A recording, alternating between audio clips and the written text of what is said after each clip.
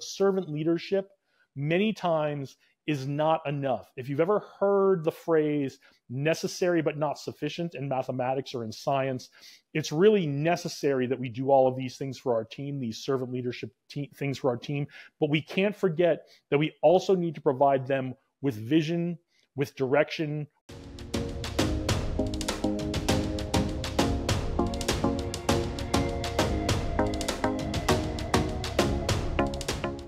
Jason LeDuc back with you here, helping you become the kind of boss you always wish you had when you were first starting out. And today we're going to continue our discussion of different leadership styles like we've been doing for the last few weeks.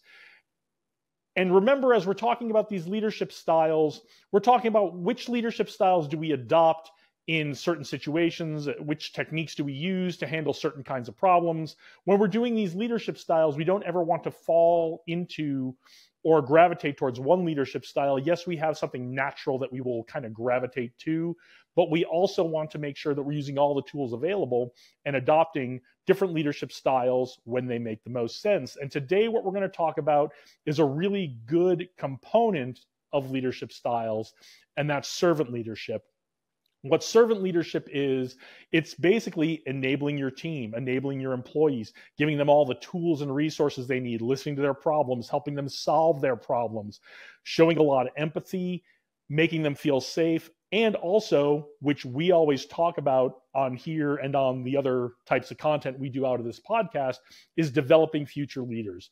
Servant leadership is focused on all of those things, and it's really, really good to do this with all of your people as much of the time as possible.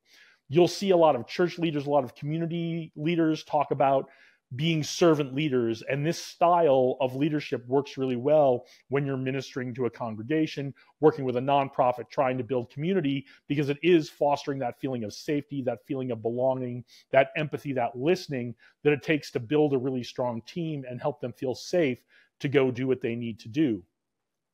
Now, what I will say about servant leadership is that there's a couple traps you can fall into with servant leadership. And the way I view it is we should be doing all these things for our team all the time, but servant leadership many times is not enough. If you've ever heard the phrase necessary but not sufficient in mathematics or in science, it's really necessary that we do all of these things for our team, these servant leadership things for our team, but we can't forget that we also need to provide them with vision, with direction, with an objective to go after.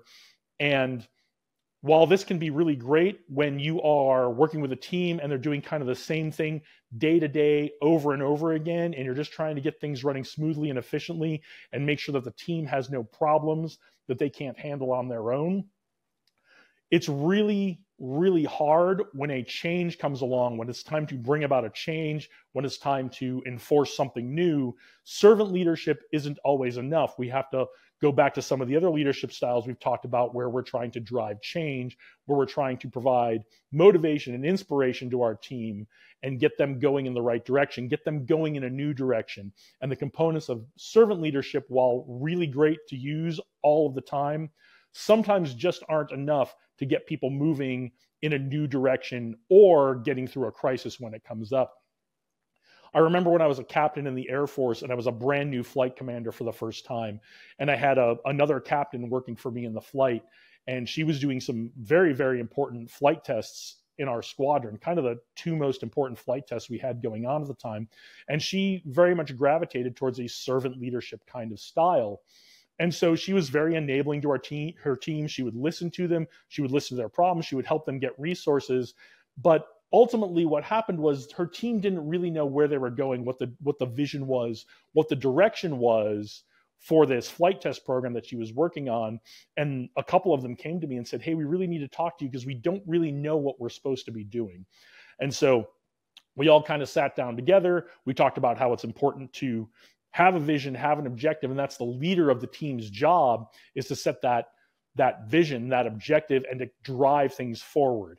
And so if servant leadership is something that you gravitate to, if it sounds really good to you, and it should, as we've said, there's a lot of really good qualities here, don't forget that sometimes as a leader, when things are just not kind of moving along day to day in the same rhythm and routine, we all need to kind of drive the train forward a little bit, provide some direction, provide some motivation, provide some inspiration.